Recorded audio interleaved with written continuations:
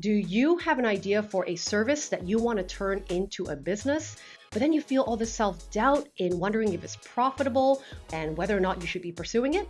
Well, as a small business strategist that has helped hundreds of people start their first businesses, I can tell you that there are three major steps that most people miss when it comes to validating their ideas to ensure that they are confident in the business that they want to start. So in this video, I'm going to be sharing these three steps to help you get your ideas off the ground, to develop your ideas properly so that you can launch more confidently. And I'll be sharing a powerful approach to build your experience and your credibility, even if you haven't worked with a paying customer before. Hey, thanks so much for being here. I'm Lydia Lee. I'm a work reinvention coach and a small business strategist. And this channel is dedicated to helping you build a life and business that feels like you. So you're in the right place if you want to learn how to go from employee to entrepreneur, and you want to learn how to design your business intentionally from your genius zone, and also learn human-first marketing strategies to grow your dream business. Now, if you're new here, don't forget to hit the subscribe button and that notification dinging bell button to be the first to know when a new video comes out every single week. All right, the first step in turning your idea into a business is actually to just start with what you want. Now, forget about what other people expect you to be doing or what's a market demand out there in the marketplace. And actually start first internally understanding what it is that you want to experience in your business. How do you want to perform your service in the idea that you have? Who do you really want to help? How do you really want to help them, right? Really start thinking about it first and get real selfish right now in figuring out what that is before you start to validate it out there in the public world. Now, it's a really good place to start with that because sometimes we forget about what we want. We forget about the whole purpose too to start our business is to have meaningful work, is to ensure that we're building a business that we'll want to keep and that we are excited to wake up for every morning. Now, if you started with a general service, so let's say you said, I want to help small business owners to create effective systems in their business, which is a great start. What I want to encourage you to do is dig a little further to get a little bit more specific. So when you think about you want to help small business owners, what types of small business owners, right? And then effective systems. What kind of effective systems and what are the outcomes that these business owners can receive if they were to get specific types of systems, right, done for them? And what is the benefit? What do they get at the end of the day?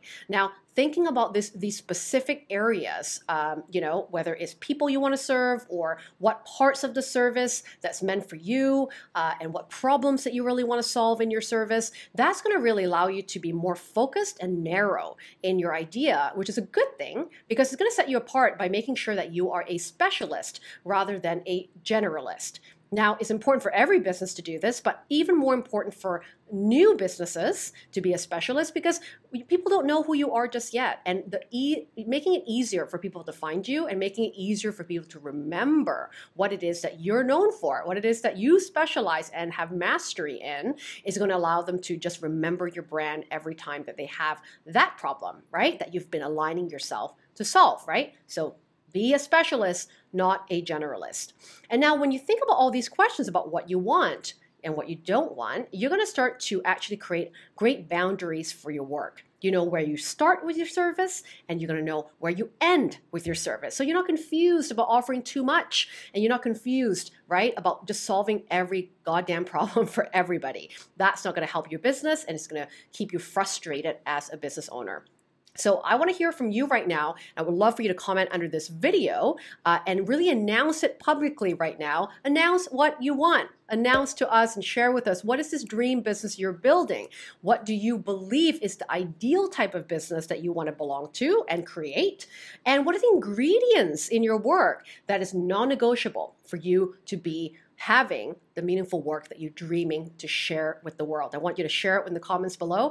And when you announce it publicly like that, when you get it out of your head into a public forum like this, you're kind of planting a seed of a new truth for yourself. You're declaring that is the work you want to do. That's what you want. And I think that's a very powerful way for you to turn a fuzzy idea into a real idea that you really want to pursue.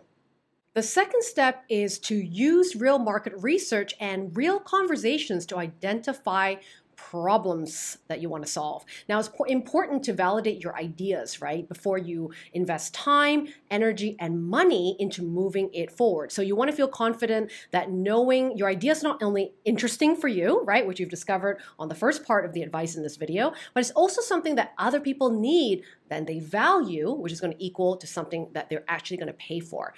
Many people make this mistake of believing that they have to develop ideas and create like this perfect business offer, on their own in isolation before they're allowed to, be talking to people about it, and getting information and feedback. Because the truth is actually not to launch in secret, not to actually keep your ideas to yourself, but involve other people to actually collaborate with you so that you are designing offers, you're designing a business that is something that people actually want and can give you information on how to design that, how to design those solutions, what sort of problems you should really be solving that's really valuable to them. So do not do this in secret, involve other people into the mix. So you can get your ideal clients to really help you to build your ideas, to build your offers, if you just start asking. It's what I call the asking campaign.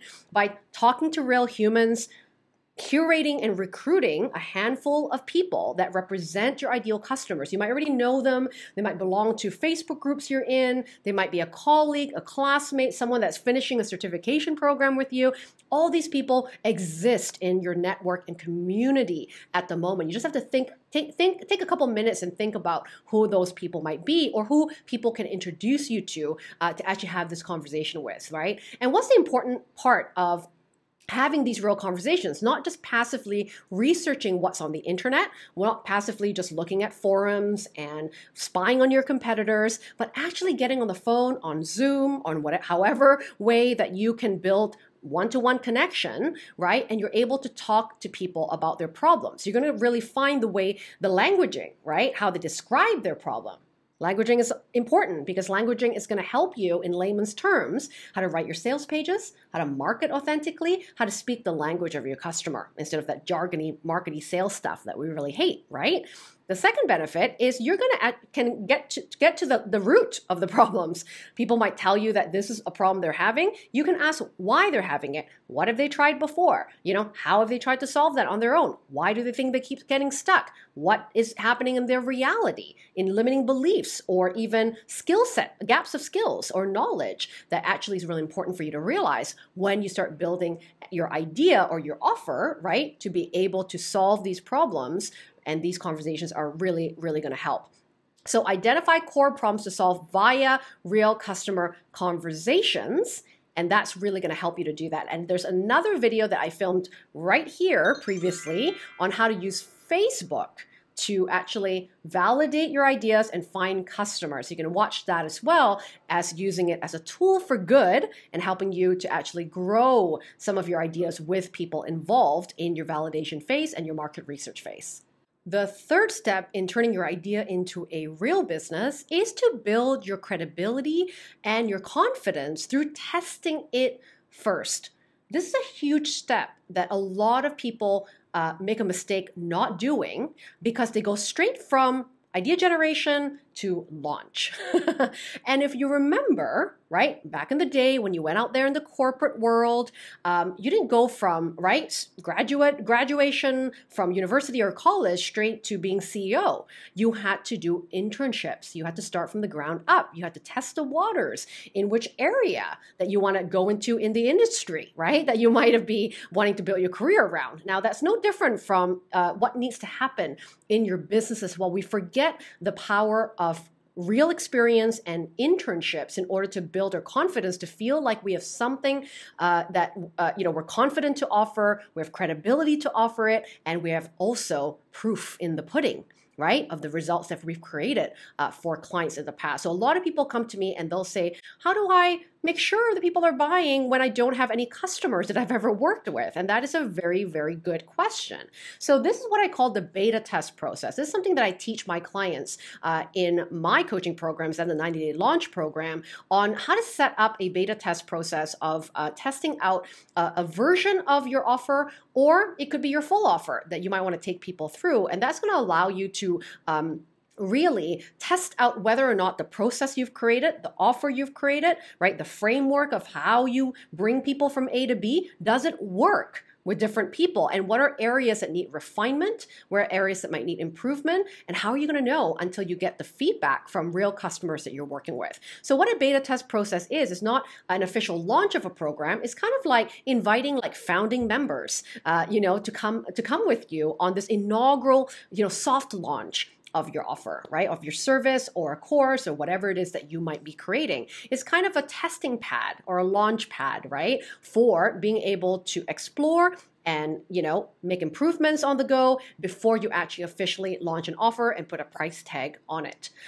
What is going to happen within the beta test process is you're going to be able to feel a real experience of navigating people through different problems. You might even discover that there are templates and resources and tools that you have to create. And that's a good thing because you can actually streamline, all these things in the future because you're going to get all these tools and all these things created beforehand in the beta process. So that when you have official clients in the future, you have all the tools and everything ready to really invite every client and streamline your work.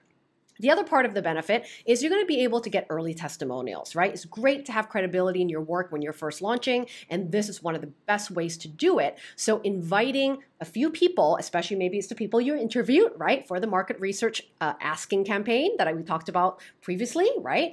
That may be the people that are actually going to do that beta test process with you, and then you're going to be able to build credibility that way. So one of the stories of my clients in the past, they have done, for example, as a beta test ideas, is they've either ran the full program, right? I myself ran a 2-month coaching program before I launched my first coaching practice and worked with 8 clients full time before I decided to launch. I have clients that, for example, will run what I call a gateway problem, right? Beta program, which might be actually just one step along the entire journey of the problem that they help solve. So it's one really important gateway problem that is going to be really important for their clients to learn. And they might deliver that in a workshop. They might deliver that in a mini course, right? That can, again, be another great way to test out one part of your offer and see how it lands and test it out, differently with different stages as well, right? So beta process can be really refined and customized to whatever that's most important for you to test and experiment with.